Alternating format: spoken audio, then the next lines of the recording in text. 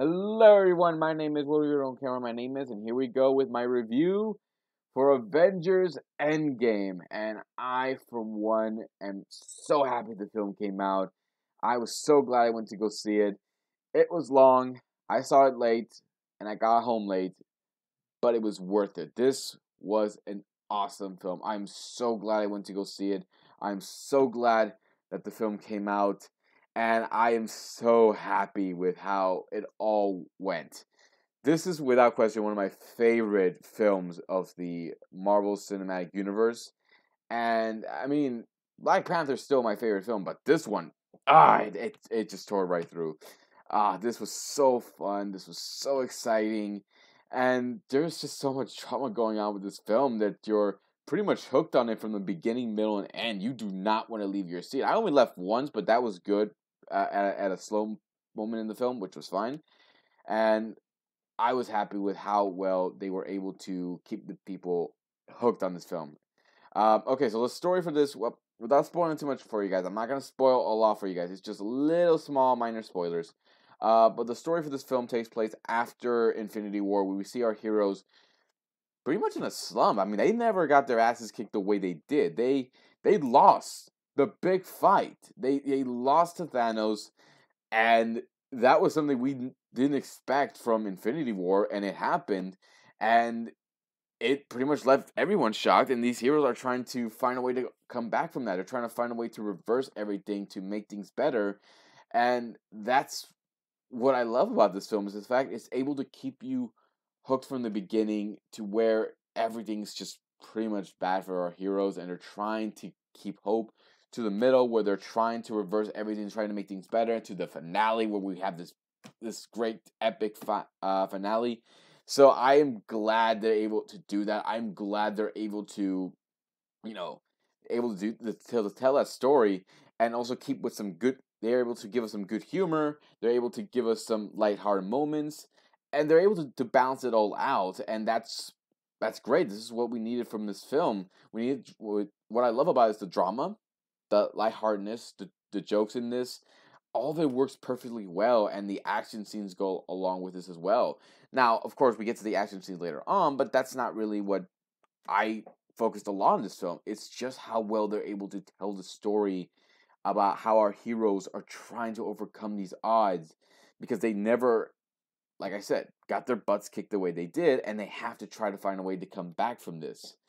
And when we get to our characters, the characters, man, all of them just you see them in the position they're in. Like that is the first time you've seen them vulnerable the way they were, and I love it. I love it where we see our characters where they are after Infinity War, what they're going through, and what they're trying to do to come back from this. I love Steve Rogers trying to still keep hope.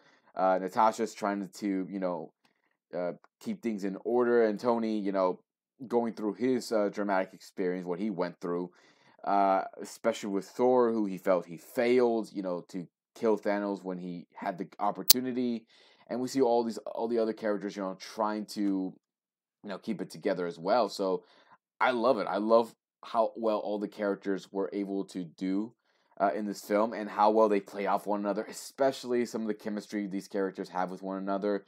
The chemistry between Tony and Captain Steve Rogers, there's still a great chemistry between these two. I still love it.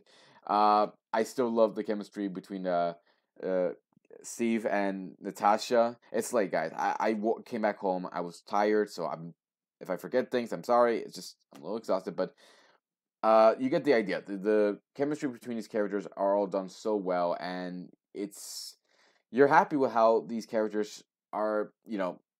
They're trying to overcome the odds. They're trying to get hope. They're trying to make sure they can reverse everything and make things better. And I love it. I love all these characters so much. I found no character in this film pretty much boring. I didn't find any character in this film wasted. I didn't find any character didn't get enough screen time. They all got plenty of screen time, which I was happy for. And of course, Thanos. Oh man, Thanos still without question one of my favorite villains of the MCU. He's just so awesome. He's just so like he's not like other villains. Like he doesn't scream or he doesn't like get angry and stuff like that. Like he keeps his cool. Because he knows that it doesn't matter what you guys throw at me. I'm still gonna kick your asses. I'm still gonna be able to do what I did.